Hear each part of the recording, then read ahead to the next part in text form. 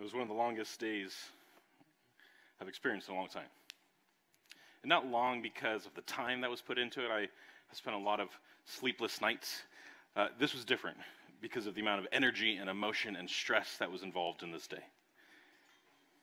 I remember going from meeting to meeting, and in those meetings we were talking about the future and what was in store, and in those meetings there was conflict. As someone who isn't a big fan of conflict, this was stressful to me, it was hard. And even in those meetings, there were tears that were cried because of the pain and the frustration and the emotion that was involved in those. So as I left that day, I got into my car, and I had the thought as I sat in my car and took a deep breath, man, it'd be nice if I didn't have to deal with this anymore. So I had a furrowed brow and had a scowl on my face, and I drove home, and I honestly just wanted to drive home and sit and do nothing. I don't want to talk to my family. I just want to sit there and be frustrated. So 15 minutes later, I pull up in front of our house. And before I get out of the car, I take a deep breath.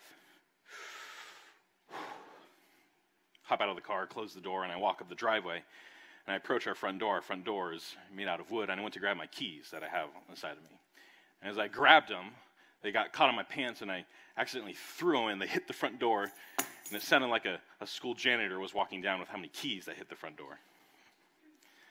And in the frustration of the day, this was the straw that broke the camel's back, and I yelled at the top of my lungs, "Of course that would happen! Of course." As I walk up to the front door and pick up my keys, inside I hear very faintly the sound of a very soothing voice, and that was my wife. She said, "Hey kids, I think someone's home." And picking up my keys, I couldn't help but smirk. I'm home. So I grabbed my keys and I put the key into the door.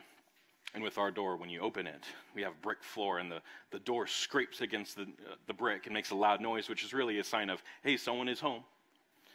And so as I open the door, I grab my backpack and put it down, take 2 steps. And then at about 150 decibels, I hear 3 small voices yell at the top of their lungs. "Dad! Dad's home! Dad is here! Dad!"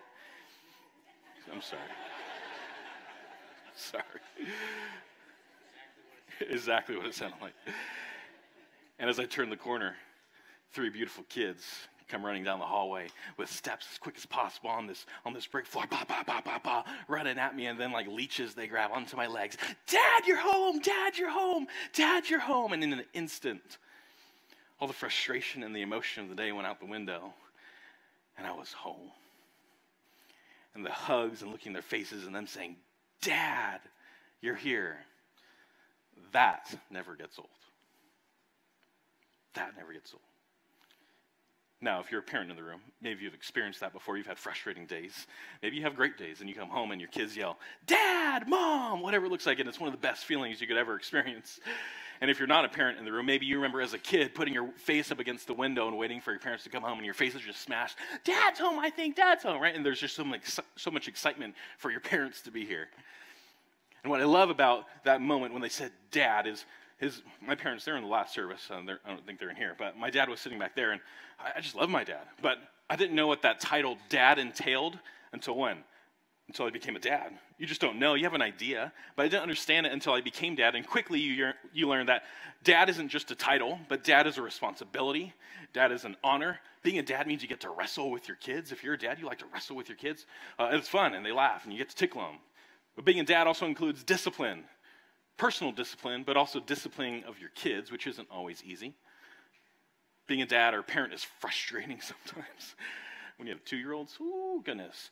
But also being a dad is the most rewarding thing you'll ever be a part of. And what I quickly learned is that dad was not just a title, but it's an honor to be a dad. It's a responsibility to be a dad. And more than that, dad is part of my identity as a person.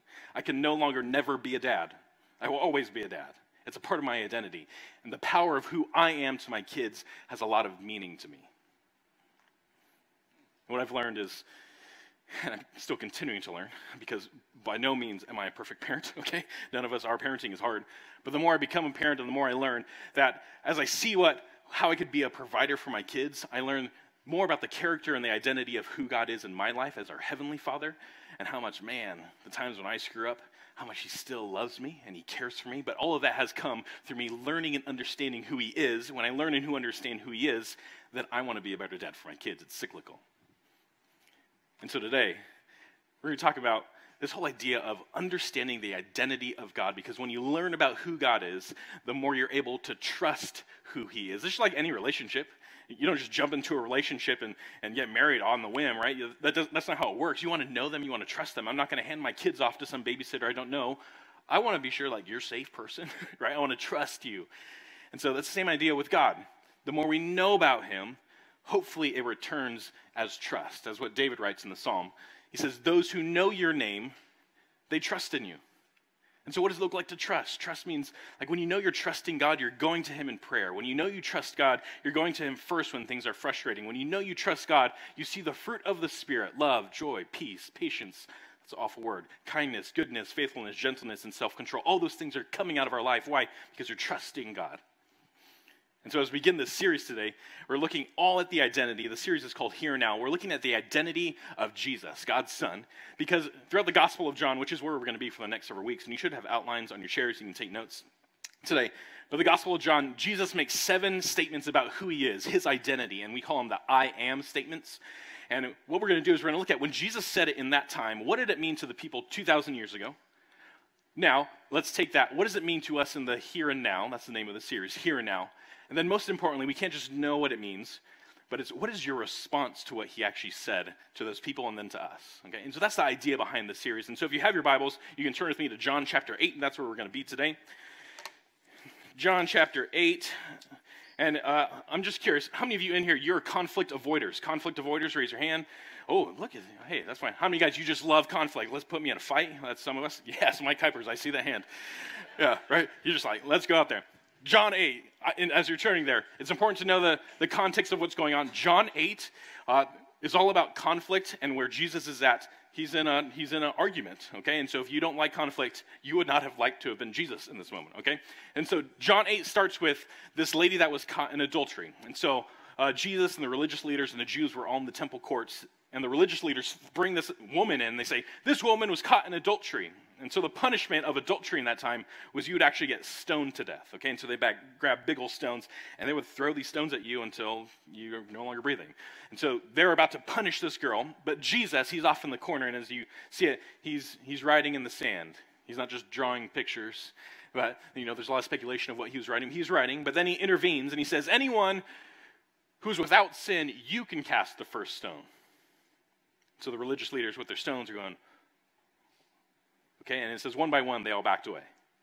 And then Jesus talks to this lady who was caught in adultery and says, hey, go and leave your life of sin. So Jesus saves this woman's life, but then all the conflict that was focused on this woman who was caught in adultery now shifts to Jesus. And Jesus is about to explain his identity to the religious leaders and the Jews at the time, and they're not really having it, okay? They understand the words that are coming out of his mouth, but they don't understand why he is the one saying it. Okay, and so where we are at right here is we're right in the middle of the conflict that is going on of Jesus explaining who he is, and the Jews and the religious leaders getting a little frustrated with him, okay? But before we dive in, let's pray that God would speak to us about, one, who he is and his identity and what our response is to that. And so pray with me. God, we're so thankful that you are our dad. We're thankful that you love us. God, you love us enough to send your son so that we could have a relationship with him. And so, God, as we read your word, God, speak to us today. We know that your word has so much to say. God, I pray that we would not just take it for granted, but, God, that we would use it. They would use it as a tool for us to grow closer to you. And so, God, use it today. Speak through me, God, and whatever you have to say through me, God, that we would all continue to learn and grow more about who you are. In Jesus' name we pray. Everybody said, amen. All right, John 8 says this. In verse 48, the Jews answered him. They said, aren't we right in saying that you are a Samaritan and demon-possessed? All right, let's stop right here, okay? If you know anything about the situation going on, Jews and Samaritans do not get along, okay? So Jesus is a Jew. He's talking to Jews and religious leaders who are Jews. And so if you were a Jew and you called another Jew a Samaritan, that was harsh. Like we go, oh, that's kind of mean. In this context, these are like fighting words, okay? Because Samaritans were seen as half-breeds. They're heretics. They didn't believe a lot of the Old Testament. And so as a Jew who followed the Old Testament and the law, they're like, how dare you? You can't do that. And so a Jew would spend their entire life avoiding a Samaritan. They did not like each other, okay? And so if I called you a Samaritan and you're a Jew, that is, one, a derogatory term, and is also a racist term. So those are fighting words, okay? But more than that, they say, aren't you demon-possessed? Which is almost more offensive because they're saying, the stuff you're doing is definitely not from God. That's from Satan. Okay? So there's tension here. But Jesus responds to them. He doesn't respond about the Samaritan part, but he responds to the demon-possessed. And he says, I am not possessed by a demon, said Jesus, but I honor my Father, and you dishonor me. I am not seeking glory for myself, but there is one who seeks it, and he is the judge. I tell you the truth, if anyone keeps my word, he will never see death. Now, he's not saying you will never die, but he's saying you will see eternity in heaven. That's what he's saying. Verse 52, at this the Jews exclaim, and they're getting riled up, now we know that you are demon-possessed. Abraham died, and so did the prophets. Yet you say that if anyone keeps your word, he will never taste death. Are you greater than our father Abraham? He died, and so did the prophets. Who do you think you are? Jesus says in verse 54, if I glorify myself, my glory means nothing. My Father, and look what he says, whom you claim as your God. Now you have to remember that Judaism is monotheistic. They believe in the same God that we worship, okay? And so they're saying, yeah, we believe in that same God. So they're, just by the way they live their life, they're proclaiming that God is their God. But look what Jesus says. You claim it as your God, as the one who glorifies me. Though you do not know him, I know him. If I said I did not, I would be a liar like you. Ooh. But I do know him and keep his word. Your father Abraham rejoiced at the thought of seeing my day. He saw it and was glad. And this is probably kind of a little joke that they say, and they're probably starting to laugh at Jesus. You are not yet 50 years old, and you have seen Abraham? Good one, Jesus. And then Jesus silences the crowd. He says, I tell you the truth. And I want you to, if you have a paper Bible, if you're highlighting, whatever, underline this next part that he says. Before Abraham was born, I am. Now in English, we read this and go, Jesus, you are what? You're hungry? You're thirsty? Like, well, I am. I don't know what you're saying. I am, okay? In the context, they knew what was going on, and we'll get into it. And at this, look at the response of the Jews. At this, they picked up stones to stone him, and Jesus was a ninja. He hid himself, and he was slipping away from the temple grounds. So we're in the middle of this conflict right here, and you have to remember, Jesus is not just talking to religious leaders, but he's talking to Jews, which in verse 31, if you read, a lot of these Jews, it says they believed in him, okay? And so how quickly things turned to, because of what Jesus was saying, it caused this conflict, something inside of them, because that can't be true. And so as we look at this, as we look at 2,000 years ago, when Jesus said, before Abraham was born, I am, what did that mean to the people back then? Okay, and so that's where we're going to start with today. And like I said, you have those outlines. You can take notes. You can also go to newbreak.info if you want to download them, etc. But that name, I am, we have to understand that, first of all, I am is a title of deity, okay? So ultimately, Jesus was saying, I am God. Okay, that's what he's saying, which is a little confusing because, once again, they're monotheistic. They believe in one God, so by you saying you're human and you're God, that doesn't really work, okay?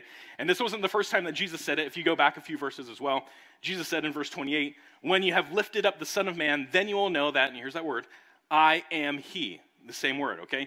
And that I do nothing on my own, but I speak just what the Father has taught me, okay? And so to understand a little bit more about the context and the verbiage he uses when he says, I am, we have to go all the way back to the beginning, and the first time we hear I am, and we have to go to Exodus. Now, you don't have to turn in your Bibles to Exodus, but we're Exodus chapter 3.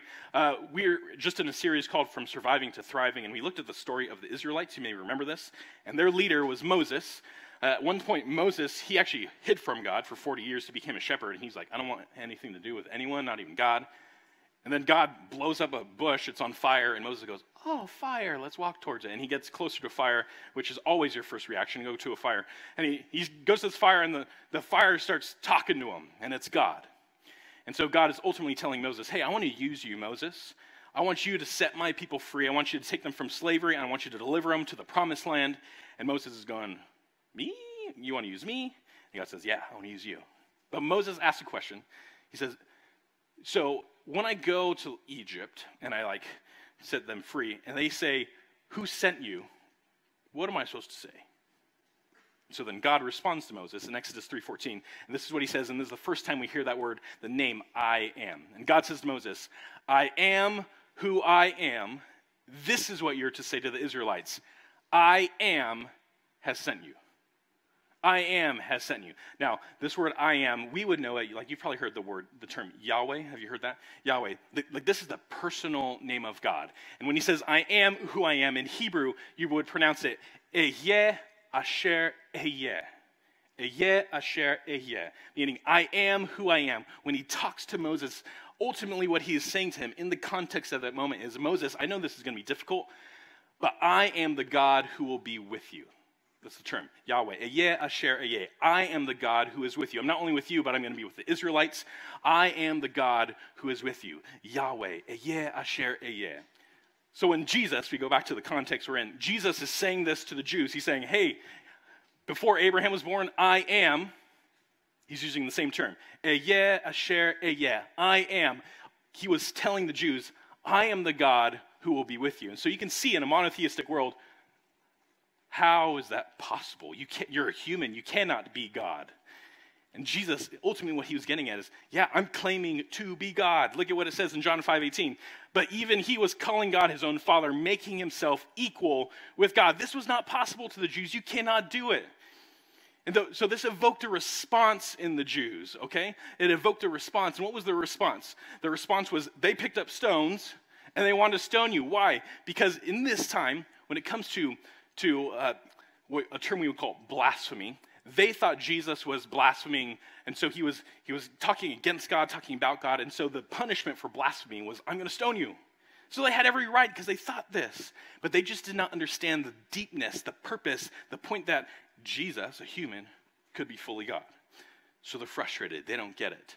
Now, that's what is going on in this situation. Jesus is using these big words that they understand, but they don't believe it. Let's take this all into our context, okay? I feel like I just taught a class, okay?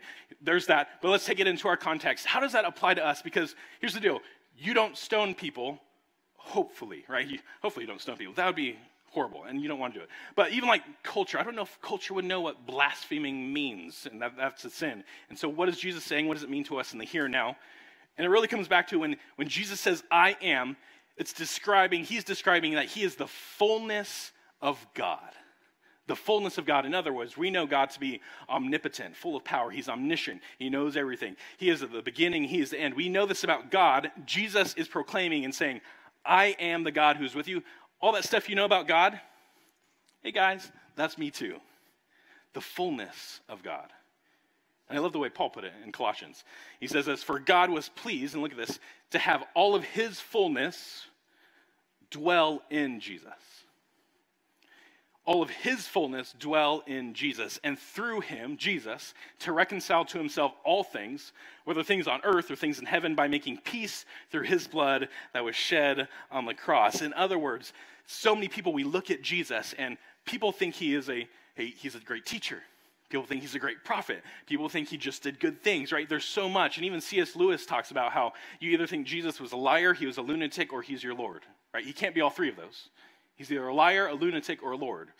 But we see all that, and when Jesus says, I am, Ehyeh Asher Ehyeh, I am the God who's with you, he's proclaiming the fullness that absolutely I'm so much more than just being a good teacher. I'm all of that, and so much more. I'm eternal. John writes, the very first verse of his gospel, in the beginning was the Word was with God, and the Word was God. Now that word was is the same word when Jesus says I am. Was and I am are the same word. They come from the same root word, okay? So he's saying, I have always been, I am presently now, and I will always be God. The question is for us, like, do I believe that? Do you believe that? And if you're a Christ follower, you might go, yeah, well, of course I believe that. I mean, I know Jesus is God. That makes sense. On this side of things, it does make sense. But more importantly, like, what is the response to that? Because if you're anything like me, sometimes when I pray, I put God in a box. Has anyone ever put God in a box? I put God in a box, meaning this, is I humanize God. And when I say humanize, I'm not saying, oh, God became Jesus. That's not what I'm saying. I'm saying I humanize God, meaning I give God like my powers. And I say, oh, if I can't do that, then God definitely can't do that. Oh, I've never seen God heal cancer yet, so why should I pray for it? Because he's not going to heal it. Oh, God can't help me get this job. I've never, he hasn't helped me in other situations, so why should I pray about this job? And so I give God this human stuff, and I feel like God sometimes is knocking on the door of my heart, and he's saying, Jared, yeah, Asher, yeah, I am. I am the beginning and the end. I am the Alpha and the Omega. I am constant in your life. I'm so powerful. I've been here before you were even here. At my name, Yahweh, every knee will bow. Every tongue will confess that I am Lord. Jared, that's me. And I go, whew. Why would I ever put him in that box? And he comes down and he's saying, Jared, trust me. The more you know about God, the more you're able to trust him. And so you may be in this room and it's hard for you to trust God. Through the divorce, you're saying, God, where are you? And he's saying, I am. Through you trying to find a job, maybe you've been laid off for months and you're saying, God, when am I going to get a job? He's saying, trust me. I am. If you're trying to figure out how to parent your kids, I am. If you're struggling with the idea of tithing and being generous, he's saying, I get it. I am. Trust me. Right? Trust me. When Jesus says, I am, he's saying, yes, I'm eternal, right? He's saying, this is my identity, this is who I am, but that word is also a verb, and he's proclaiming, here's what I actually do too. Jesus is not only eternal, but he's dependable in your life. Psalm 39 says, but now, Lord, what do I look for? My hope is in you. My question for you is your hope in Jesus? Like, do you see the bigness of him? The fullness of God is in Jesus. This past week, I get to lead a DYP, a Discovering Your Life Group, or Discovering Your Pathway Life Group, and you heard Chris's story. He began in a DYP, and if you're always looking for a great place to start when it comes to a life group, DYP is a great place to start, just because you know, one, who we are as a church, but then simple steps, like almost the basics of how do you grow in your faith, that any of us, no matter where you're at in your faith, you can learn and grow from it. But in our DYP this past week, we were talking about how to become more Christ-like, and someone brought up in this discussion that they have been in a new job for the past couple of years, and it's been difficult. It hasn't been their favorite job. How many of you guys have ever gone to a new job and you don't like the new job? Okay, yes, it's okay. We all do that, okay? And you go to new jobs, and then once they said that, someone else in the group said, yeah, we're in the same place. We are. I'm in a new job, and it's frustrating. I don't like it. I'm hoping I get a new job, but, and this is where they started talking, they said, however, in the midst of this confusion and uncomfortableness, I have found comfort in who Jesus is because I know that he's trying to teach me something. He's dependable when you feel like everything else is not dependable. And it was a great conversation we had, and it reminded me, yeah, sometimes we can get so comfortable that it's just easy to go through the motions, and it's only in the uncomfortable times when you're supposed to, and even more so, you're able to trust in who God is. When you know him more, you're able to trust in him, and you understand this as well, that he is reliable when life is unreliable. You may know this. Life is unreliable. Guess what? The people sitting next to you are probably going to let you down. Guess what? Pastors are going to let you down. Guess what? Your job's going to let you down. Your kids are going to let you down. All these people are going to let you down. That's life. We're human. He is reliable. Yeah, Asher, yeah. I am the God who is with you. He is reliable. He is constant when life is full of change. I hate change. He will never change. He is available when everyone else in your world seems like they're unavailable. When you feel like everyone has kind of shunned you or they canceled you and they let you go, he's like, I'm still here. I am Jared. And he is a long-term investment when things are fleeting. Because we live in a culture where things are just going crazy. He's saying, among this change, yeah, Asher, yeah, I am the God who is with you. Do you believe in that? And one, what is your response to it? What is your response? It's not just a noun. Jesus wasn't just saying, yeah, I am that God. No, he's saying, that is my identity, but this is what I'm going to do for you. And what I love about I am, Yahweh, yeah, Asher, yeah, I am signifies that God has done everything possible to come near to us by sending his son Jesus. And his son is not just a human, but he is fully God, fully man, and he has come near to us to experience what you've gone through, to see the frustration in your life. And he said, I've been there, I've seen it, I am here, I've sent my son, I've done everything possible to draw close to you. He's done everything except make you love him. He's done everything except make you love him. And the picture I get in my head is God, one, knocking on the door. He puts the key in it, scrapes the wood door against the brick, takes 2 steps in, bends down, and he'll stand here forever. His quads are going to burn, his hamstrings are going to be on fire, his arms are going to be like, my triceps. He's sitting here, and he's just waiting for the response. Dad! But he can't make you do that. When he says, I am, Eyeh Asher Eyeh, I am the God who's with you.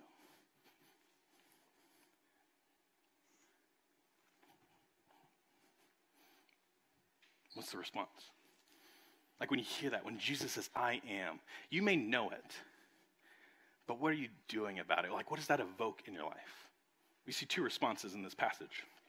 The first response is that some people, they're mad at God. You cannot be God. That's not possible. We believe in the one true God, and you're saying you're God. You can't do that. Stone him, right? And so they're mad at him. They're about to kill him in that moment. And so maybe you're in this room, and you're mad at God. Can I tell you this? That's okay. No one said life was going to be hunky-dory.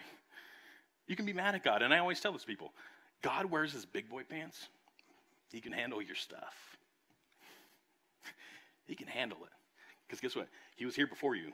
You're not the first person who's been mad at him. You're not going to be the last person that has been mad at him. The question is, what are you doing to draw closer to him? Like, don't just sit in the frustration. Because when you sit in the frustration, like me when I was walking home, like the keys was, sometimes there's little things that'll happen in your life. When you sit in the frustration, they're going to take you over the edge. And you're just going to go, of course that would happen, God, of course. What are you doing to get over that? So you may be mad at God, and that's okay. But if you look, there's another response that happens in this. And if you look back in verse 30, even as Jesus spoke beforehand, there were people there that they believed in him. Do you believe when Jesus says, I am, Eyeh Asher Eyeh, Yahweh, do you believe that he is who he says he is? Because like I said, he's either a liar, he's a lunatic, or he's Lord. Do you believe in him? Now, that word believe, as I look at it right now, believe has kind of gotten watered down in our culture, that everyone believes in everything these days. I mean, you could believe in whatever, and you say, yeah, I believe that. And believe has almost become more of just a head knowledge and less of an action. And so believe here is believing in him means experiencing on a daily basis God's grace in your life, that you're not perfect, you're not going to be perfect. And when you experience God's grace in your life, you allow his grace to transform us from the inside out. It's not about doing things to receive it, it's about receiving the grace to go do it.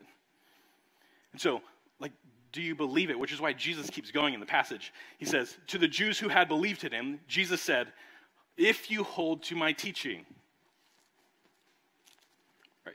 This, if you hold to my teaching, if you dive into this, not because I'm telling you to and forcing you to, because I can't tell you to and force you to do anything, but have you allowed God's grace in your life, and you've wanted to know more about who he is, because the more you know about him, the more you're able to trust him in every situation that you go through. He's saying, if you hold to my teaching, you are really my disciples. Then you'll know the truth, and the truth will set you free. So there's 2 responses in this passage. What is your response? Now maybe you're in this room and you've been a Christ follower for years, and to you, like, you've heard this and you know this, and maybe you've even studied this, which is awesome. My challenge to all of us, and this is including myself as I've been studying this, was what is my next step still? Like, what is my next step? Yeah, even though I've been a Christ follower for years, I still can grow. I don't ever want to stay stagnant, and if I ever am, like, slap me upside the face and say, Jared, you're staying stagnant, right? Challenge me in that. I need that. We all need that. What is your next step? And so maybe for you, if you've been a Christ follower for years, maybe instead of just coming to church, it's like you inviting that neighbor who you've been building a relationship with, and as we lead up to Easter, you invite them to church. Maybe that's scary for you. That's okay. He wants us to get out of our comfort zone. Or maybe wherever you're at, you just struggle with a daily devotional life, which is, if you didn't know, Ash Wednesday is this coming Wednesday, the 6th. And that actually begins Lent. And so we talked about this, I think, last week. But we have a Lent devotional that we're going to go through together as a church. I would encourage you and challenge you to go through that as well. And so what does that look like for you? Maybe you dive into it. You can go to newbreak.church/Lent and download that. But I challenge you to do it on Wednesday as you go through. Or maybe it's fasting. Or maybe it's evaluating your life. And look, do you see the fruit of the Spirit in your life? Do you see love? Do you see joy with your kids? Do you have peace that surpasses all understanding? That only comes from God. Right. And so would you bow your heads with me? Jesus, thank you for your sacrifice for me. Thank you for coming down and showing us what it looks like to be fully God. God, to set the example before us of what it looks like to serve other people. And most importantly, God, you came to sacrifice your entire life. Why? So I could begin my life with you, that through one man sin entered the world, but through another man we're able to have a relationship. There's salvation because of it, and that's you, Jesus. And so God, forgive us, forgive me for the times when I think this world is about me. God, forgive me for the sin, God, that leads to death. But God, I want to have eternal life. I want to live my life for you. And so come into my life. God, change me from the inside out. God, I pray that your grace, I would get to experience that every single day. Help me to be loving, to be joyful, to have peace, patience, kindness, goodness, faithfulness, gentleness, and self-control as I move forward, God. I want to grow and know more about who you are. And so I love you, and thanks for saving me. In Jesus' name we pray, everybody said. Amen. Can we give it up for the people that raised their hand today? Amazing decision that you get to make. And so I want to encourage you, for you who raised your hand, like, you can't live life alone. Even superheroes, we need sidekicks. We need people in our life who will help us. We need to get involved in life group. We can't just do it by ourselves. And so head out. If that was you, you made that decision. Head out to the white banner that's out here. We want to give you a Bible if you don't have a Bible, and we want to answer any questions and resource you in any way possible. Man, it's a great decision that you get to make. That Jesus, I am, the God who's with you. He's going to be with you always, so trust in him as you go. Before we head out today, we're going to end our time. It's kind of sad and exciting all at the same time, but I'm going to invite Mackie up here. Everyone say hi to Mackie. Hi, Mackie. First service was like, oh, Mackie's our student director. No. If you haven't heard, Mackie accepted an amazing position out in Ohio to be a creative arts director and a student director out there at one of his good buddies' church. And so we're excited for him. I'm super bummed. Yeah, you can clap it up for him. So I'm excited for him and all that God is going to do in his life. He's an amazing man of God. And if you haven't got to know Mackie, one, the funniest man I've ever met in my entire life. But two, he has made such a huge impact here at our campus and New Break in general. And so I'm excited for this next chapter, really, in his life. But Mackie, I want to tell you that I'm proud of you. And the fact that we have got to serve together and be on a team together isn't just a job. Like, I enjoyed coming to work and to serve with you. And the impact you made on these students and the leaders and this church and Scripps Ranch High and Marshall Middle School, like, you have done so much. And so I'm excited to see what God is going to do. While I'm sad that you're not here anymore, I know that the church is bigger than just New Break. And so I believe that you're going to do so much out in Ohio. And so I'm proud of you, and I'm excited for you. And so we're going to pray for him afterwards. You can stretch your hands in a second. And we're going to pray for him. Make sure you, like, squeeze the living daylights out of him, okay? Give him the biggest hug you've ever seen, okay? And he loves it, okay? I promise you. He really does love it. But let me pray for us as we head out, and we're going to pray for Mackie. And like I said, this is his final Sunday with us, and then Tuesday is his final Tuesday with our students, and we're going to throw him a big party, etc. But would you stretch out your hands, and we're going to pray for Mackie, and we'll send him off, and I'll pray for us as we leave as well. God, thank you for Mackie. God, the example that he is. We know that he is following you with all of his heart. And as you lead him and guide him throughout different chapters and different stages, God, I pray that he'd continually give you the pen, that you would continually write the story in his life. And thank you for the impact he has made in students here, God, the impact he has made in my life, in my family's life. God, I know that this is not just goodbye, but it's see you later. And so we're excited to see all that you're going to do in his life for your church, God. Not just New Break, but your church, that people would know who you are through Mackie, God. So use him in incredible ways, God. And as we leave today, I pray that you would challenge us and encourage us to take our next step in understanding, one, the fullness of your son, Jesus. And as we go into our workplace, God, that we would see the big picture, that it's no longer about us, but it's about sharing the story that you've placed in our hearts with other people, God. And so as we leave today, God, I pray that you do amazing work in our life. I pray that you bring the son back. In Jesus' name we pray, everybody said. Amen. So give Mackie a giant hug. But if you need prayer for anything, we'd love to pray with you. But we'll see you guys next week. Make sure you give Mackie the biggest hug possible, okay? God bless you guys.